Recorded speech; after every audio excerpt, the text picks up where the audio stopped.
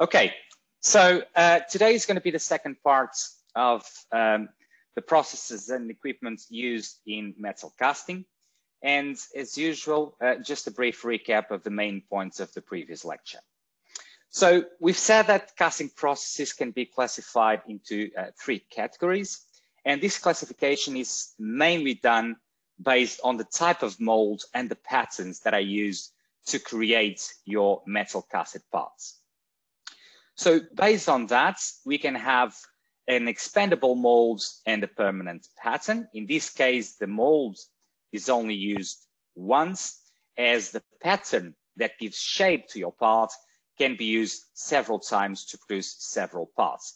And an example of this type of casting processes is sand casting, where the mold is normally made of sand or a mix of sand with other materials that we've seen also in the previous lecture that can be used, for example, to improve the mechanical properties of your molds and therefore achieve a much better accuracy in terms of the parts that you're casting, but also to have a better control over the thermal properties of the molds and therefore on the type of grain, size, and geometry that you obtain, and as a consequence of that, on the mechanical properties of your parts. If you have both the molds and the pattern as expandable, so in other words, only used once and then we get rid of it, then in that case, you may be using an investment casting process. And we're going to be talking about investment casting today. Another type of casting processes is the use of permanent molds, like die casting. And in this case, we have a mold that is normally made of a metallic material where all the features of the mold, including the running channels, the rises, everything is machined in the mold's cavity. This is also normally an automated process, as we will see today, and this allows for a much higher production rate, but also because of the properties of the mold, because of the properties of the materials that we use to build our molds, we can build parts with much better accuracy, but also much better surface properties. So these are the three types of casting processes and some examples of those specific casting processes that you need to know.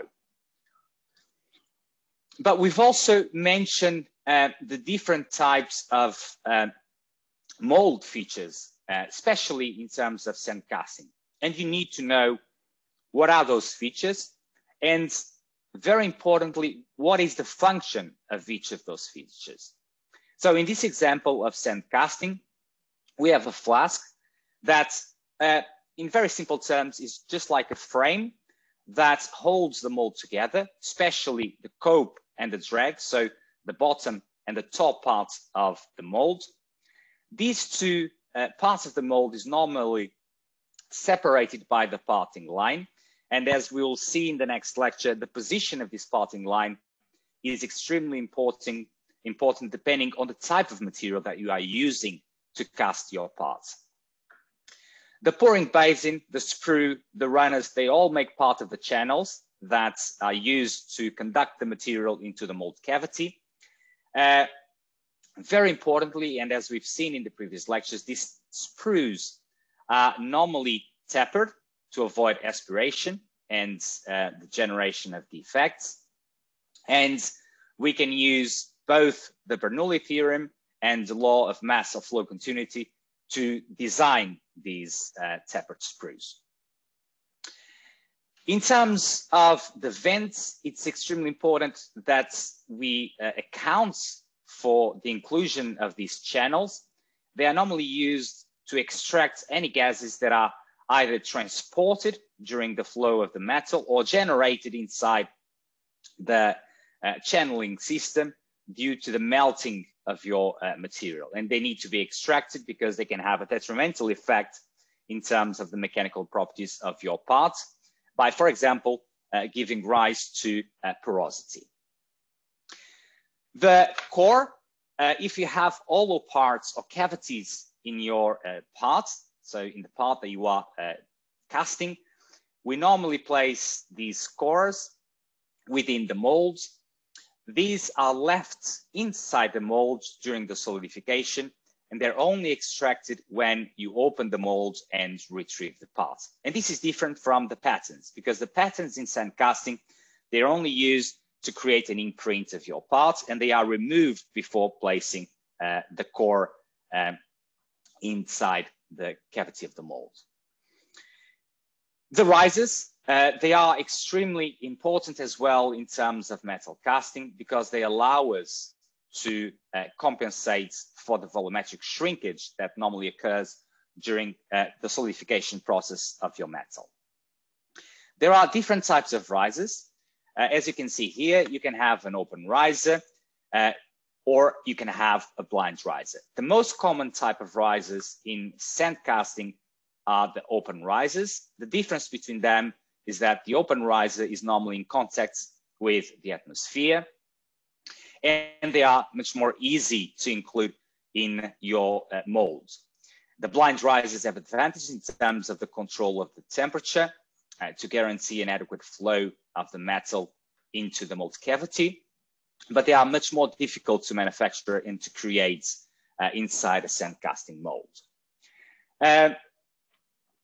Also, in terms of the risers, you also need to have in mind that we need to control very well the solidification time of the metal to ensure that the metal is in a molten state during the solidification of your casted parts. So the solidification time of the metal inside the riser needs to be higher when compared to the solidification time of your parts to ensure that we have metal in a fluid state to flow and compensate for the gaps that are left due to the shrinkage of your parts.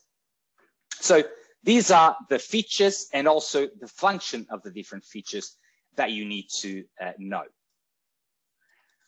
We've also mentioned that we can have different types of patterns depending on the complexity of the part that you are building. And in general, the patterns are used to mold the sand mixture into the shape of the casting that you want to create. And we can use different types of materials to create these permanent patterns. They can be made of wood, or they can be made of plastic, or even metal. They can be designed with a variety of features to fit a specific application, and also according to the economic requirements of your project. So the one piece pattern that we also call loose or solid patterns, these are generally used for very simple shapes. And when you want to create a small number of parts, and these are the ones that are normally made of wood. And because of that, they're also quite inexpensive when compared to other types of patterns that can be used in sand casting. The split patterns. So these are two-piece patterns made in a way that each part forms a portion of the cavity for the casting in the cope and in the drag. And because of that, we can create more complex shapes when compared to the one-piece pattern. The match plate is also very similar to the split patterns. Again, you have two pieces of a pattern, but different from the split patterns, they are assembled into a match plate, and they are fixed in this match plate and then placed in the cope and in the drag, so the bottom and top halves of your mold. And again, one of the advantages of these match plate patterns is not just the complexity of the parts they can create, that is higher when compared to one piece, but also the accuracy and resolution, because they are fixed in a plate, which allows for a better reproduction of the shapes that you want to produce. So these are the key points of the last lecture, and it's important that you know this information. Today, we're going to talk about the other two different processes in terms of metal casting. We're going to start by looking at permanent molds and some of the most important features of these metal molds. We're going to look also at the different types of die casting processes that can be either hot chamber die casting or cold chamber, and the difference and where they normally apply depending on the materials that we are casting. And then we're going to be looking at the expandable mold, expandable pattern, or in other words, the investment casting process, where the mold and the pattern are only used once to create our parts. And then just to finalize, but also very importantly, how can we inspect casted parts for either superficial or internal defects that can arise during the manufacturing of your metal parts. So in terms of the permanent molds, one of the main differences is the type of material that you use to build your mold. And in this case, they are normally made of metals. And as we've discussed in the previous lecture, this gives us significant advantages, not just in terms of the accuracy of your parts, but also, and very importantly, in terms of the properties of the parts that you manufacture. By having this type of materials, metals, you have a much better control over the solidification process, and you can promote a much better or a quicker solidification process, which gives rise to much finer structures, which as a consequence improve the strength of your parts. So another important difference when compared, for example, to sand casting, as we've seen in the previous lecture, is that all the features of the mold are manufactured inside the mold using, for example, CNC machining. So in this case, the runners, the cavity of the mold, everything is manufactured or is imprinted inside this mold using CNC machining. The only part that normally is not directly manufactured in the mold cavity are the cores. So the cores are normally manufactured independently, and then if needed, if required to create cavities, they are placed and fixed inside the mold cavity. Because these molds are permanent and they are used to create thousands of parts, it's very common, in order to increase their life, to coat the surface of the molds with refractory slurry, such, for example, as sodium silicates or clay. And this normally sprayed on the surfaces, and this allows for an extension in terms of the life of the molds by reducing the wearing, and also by allowing a better demolding of your parts. And because this is a fully enclosed mold, so you have two parts of the molds that are close together, after you cast your parts, you need to be able to retrieve it. And as die casting is normally a fully automated process, what happens when you open the mold is that you have the automatic ejection of your parts from the mold cavities. And this is normally done by placing mechanical ejectors. So normally these are pins that are located in different parts of the mold that once the mold is open, they force the part to be ejected, obviously without damaging the part. And this is normally done after the part is solidified. So this is a typical example of a die casting machine. There are different sizes, and the size of these die casting machines normally vary according to the size of the parts that you want to inject. So the larger the parts, the higher will be the pressures that you need to apply to the mold, to the metal, to make it flow into the mold cavity. And that will normally determine not just the size, but also the cost of these machines. In this case, you have a movable parts. So the mold is divided in two parts, again, the cope and the drag. and they are clamped together by mechanical means, normally using a cylinder. The process is normally used for low melting point materials, such as, for example, aluminium, magnesium, and copper alloys. And as we've seen also very briefly in the previous lecture, this type of molds, this type of die casting process allows us to create parts that in general presents a very good surface finish, but also very close dimensional tolerances. On top of that, you can obtain a very uniform and good mechanical properties because of the control you have over the solidification process. And because it's a fully automated process, you can increase the production rate.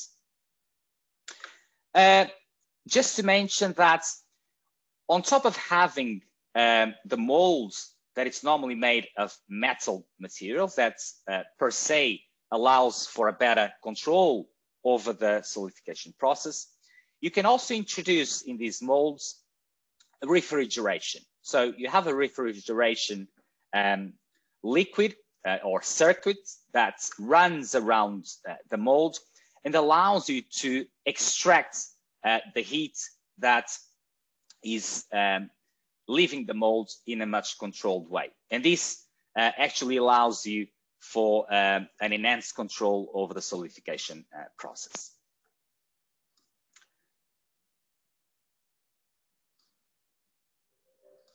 So just to help you visualizing the die casting, as we said before, we have two halves of the molds.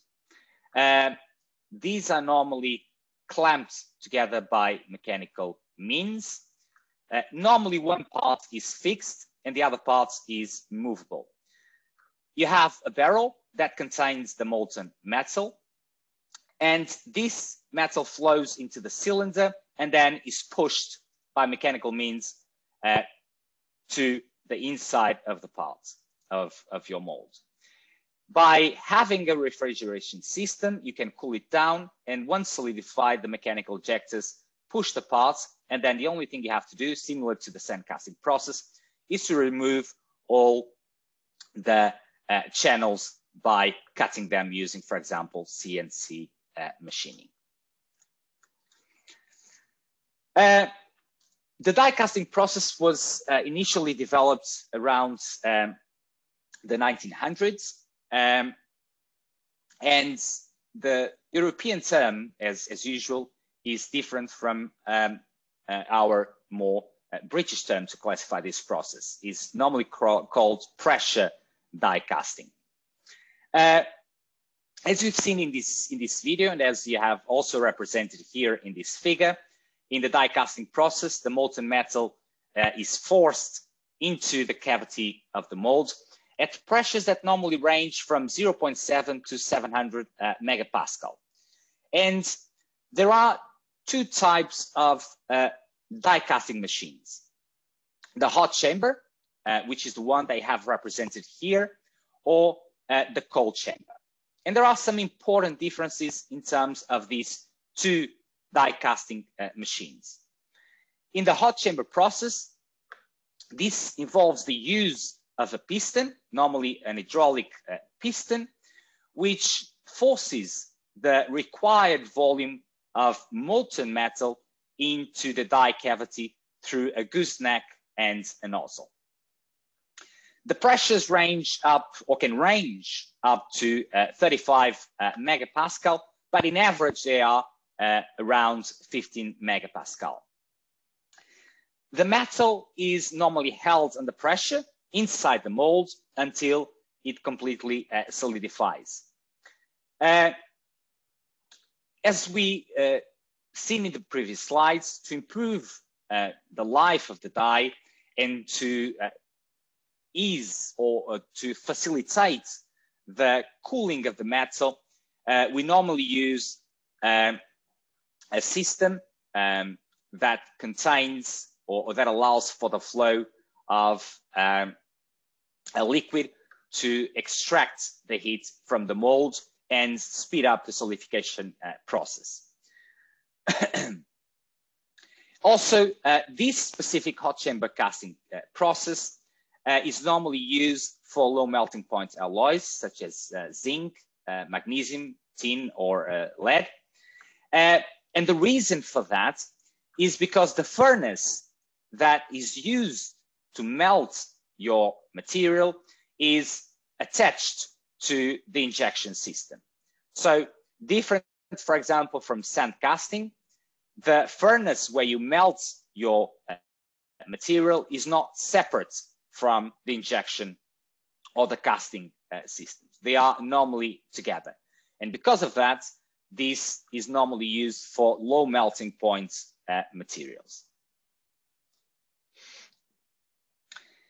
In a different way, in the cold chamber process, the molten metal is poured into the injection cylinder. So this means that the metal is normally melted using a furnace that is detached from your injection system and then poured directly into the injection cylinder of your machine. The chamber is not heated, and the metal is forced into the die cavity at pressures usually around 20 to 7 megapascal, although sometimes they can reach pressures as high as 150 megapascal. There are two types of configurations for the cold chamber. They can be horizontal, where the cylinder is horizontal, or you can have the vertical system. This cold chamber is normally used for high melting point materials. And the reason why it's used for high melting point materials is because the furnace is detached from the injection cylinder. And this allows you to set up much higher melting point materials without the risk of damaging your injection cylinder.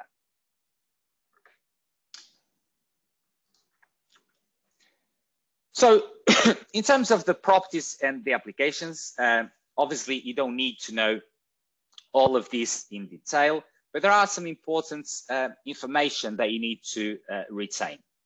In general, independently if it's a cold or hot chamber process, the die casting has the capability for the rapid production of very strong, high quality parts with, quite generally high complex shapes. And this happens because it's fully automated, which is different from sand casting. And the high quality and complex shapes arise from the fact that we use permanent molds.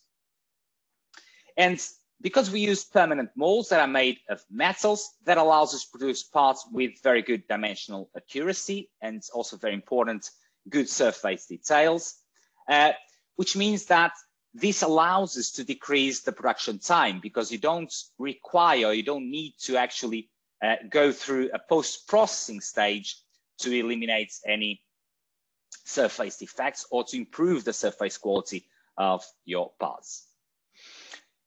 Because in general, the pressures involved are very high.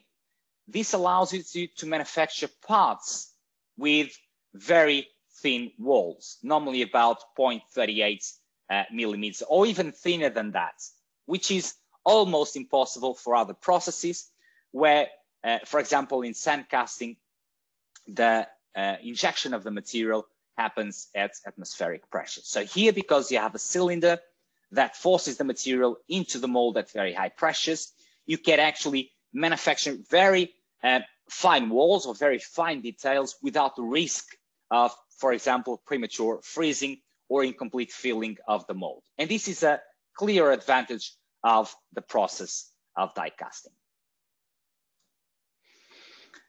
So, are there any questions regarding this process before we move into the investment casting? Sir? Yes. So, I would have 3 questions. Okay, And let's the first one would... Let's, yeah? So I'm sorry. let's just make one for the sake of time, and then we can cover the other ones at the end of the lecture. Is that okay? All right. Yeah, sure. Okay, good. So can we sandcast the permanent molds? If we can sandcast permanent molds, well, you could potentially do that, but because you really want to have a very very fine details in your mold, and this is normally achieved using CNC machining. And on top of wanting to have these very fine details, one of the problems of sandcasting is that you normally don't obtain a very good surface finish. And one of the reasons why we use die casting is because it allows us to obtain parts with very good surface finish and very fine details. So using sandcasting to create the molds for die casting would not be advantageous, because we would be creating molds that would not allow us to obtain the parts with the detail, the accuracy, and the surface finishing that we normally require using die casting. So although possible, it wouldn't be feasible or at least advantageous when compared to CNC machining. Right, thank you, sir. Okay. Okay, so moving on in terms of investment casting. So as we've seen during the classification of the process, this is generally classified as expandable pattern or expandable pattern, expandable mold, or probably as more commonly used as lost wax process. It is a unique process in a way that both the mold and the pattern must be produced for the metal casting process, and they can only be used once to create the parts that you have designed. Some of the typical applications of the investment casted parts are cylinder heads, engine blocks. You can also build crankshafts or brake components. So a lot of different components for the automotive industry. In terms of the different steps, and just to illustrate why this is called a lost wax process, is because the pattern is normally made of wax. So you need, the first step, you need to create a mold where you can cast your wax and generate your pattern or multiple patterns. Once you generate your multiple patterns, you then can assemble them on a tree. Once they are assembled, then these patterns made of wax are coated with a slurry. And they can be coated several times until you obtain the desirable thickness for this specific coating. Once the mold is completely coated, still with the wax pattern inside, what we normally do is to place this in an autoclave where we increase the temperature and we melt the wax patterns, and this is then removed, leaving behind only your mold cavities. With the mold cavities formed and without any wax, the next process is to melt your material and pour it inside the mold cavity, where you have all the different screws that will conduct the material into the different mold cavities. After that, the process is similar to any other of the process that we've seen before. The solidification of the metal will occur, and once complete, what happens is that you break the mold and then you retrieve your casted parts. And again, these casted parts will then need to go through an inspection. You also need to remove all the gating systems, all the runners, using, for example, CNC machining, similar to what happens in sandcasting or die casting. And after completing the inspection of the parts, then they are ready in terms of the process. So just for better visualization of this investment casting process.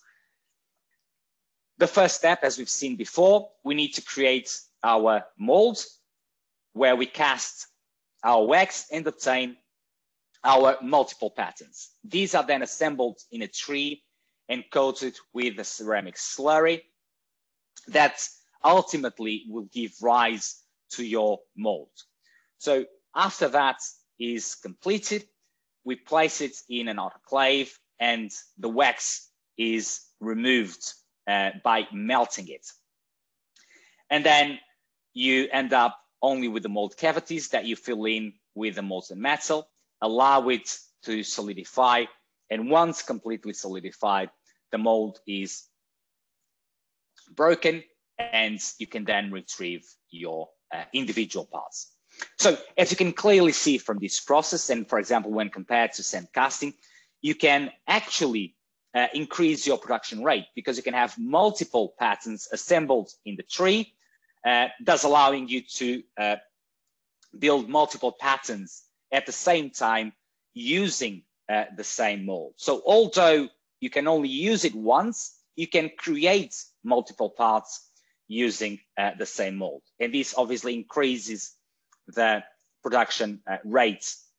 And also when compared to other processes, because of the materials of the mold, that in this case can be, for example, a ceramic slurry, you can obtain parts with a much better accuracy when compared with other types of metal casting processes where the mold is made of sand and therefore gives rise to parts with lower geometrical and dimensional accuracy. Independently of the process that you use, there's always a stage where you need to inspect for different defects that can arise because of the casting process. As we've seen in some of the previous lectures, these defects can be either superficial defects or they can be internal defects. So defects that cannot be detected at naked eye or using optical microscopy, for example. So in the case that you have surface defects, the most common technique to investigate the presence or not of these defects on the surface of your parts is using liquid penetrants. So in a very simple way, what is normally done, once you obtain your casted part, this is normally cleaned and dried. Then the liquid is placed on top of the surface of your casted parts. The excess of the liquid is then washed, removed. You allow it time for the liquid to penetrate, and then you use a developing agent to reveal the defect that is present on your part. Just very similar to the common developing agents that I use, for example, in photography. Not exactly the same, but a similar analogy. So, and with this technique, if the defects are not internal defects, if they are small or relatively small defects on the surface of your casted part that cannot be detected by naked eye, you can easily evaluate their presence, and in case that cannot be corrected, then the part is discarded. However, if you have, for example, internal defects, for example, as porosity that can develop due to entrapped gases or shrinkage, we need to use other techniques to evaluate the presence or not of these defects. The most common technique is using a computed tomography based on X-ray, and this allows you to evaluate the presence, but not just the presence, also the size and the shape of internal gaps in your parts.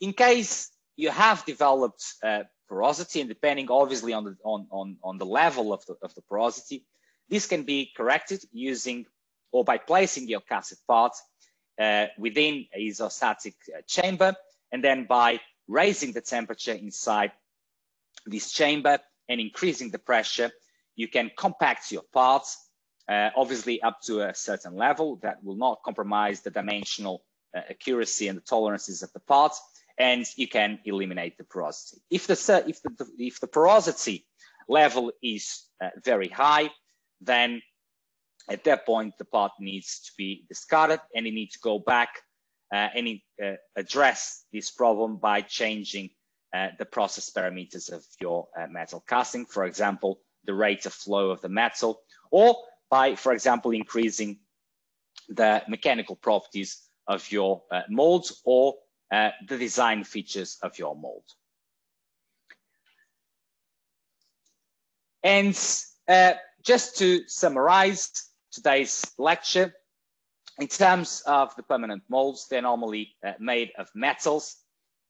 Importantly, in terms of differences when compared to the other processes, all the features of the mold, including the runners, all the channels, the mold cavity, all of this is manufactured and imprinted in the mold, okay? We have two types of permanent mold processes in terms of die casting. They can be hot chamber or cold chamber.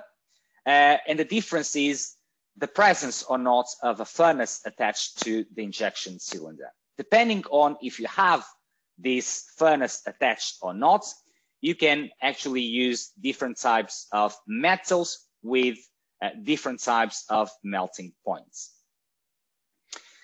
Also, another technique, the investment casting. This is classified as expandable mold, expandable pattern, because the mold and the pattern are only used once. But although only used once, we can produce multiple parts by assembling the wax patterns on a tree.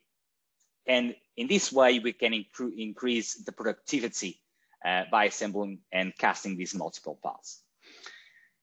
In terms of the inspection, this is critical stage in terms of metal casting, because different defects can arise during the process. They can be either surface or internal defects.